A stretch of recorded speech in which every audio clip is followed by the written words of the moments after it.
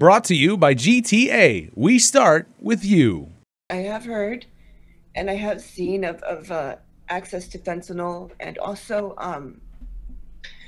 other opioid pills that are being laced with fentanyl.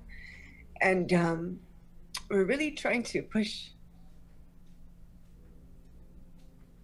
Vice Speaker Telena Nelson wiping away tears, passionately calling for more action on the opioid crisis. It's a national impact.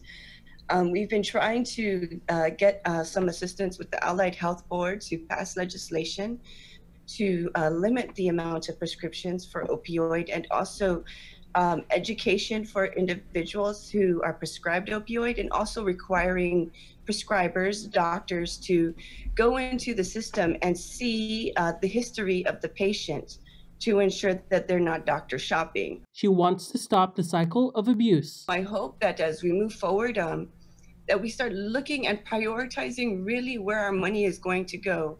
I mean, it's nice to have Hagåtña Revitalization Restoration Program, but I'd rather see that go into behavioral health. Behavioral Health and Wellness Director Therese Areola echoes the passionate plea. The New Beginnings division is the Drug and Alcohol Division. We're here, we've been here, we do outreach and we do partnerships with other nonprofit organizations, or not other, nonprofit organizations on Guam, such as Sanctuary for the Youth, such as Salvation Army and Oasis for adult female and male population. Sergeant Paul Tapao joins the call for unity on the issue. Moving towards community-oriented policing and doing prevention and partnership with nonprofit organization, and of course working with the families.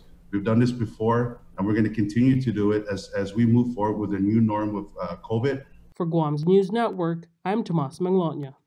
Brought to you by GTA. We start with you.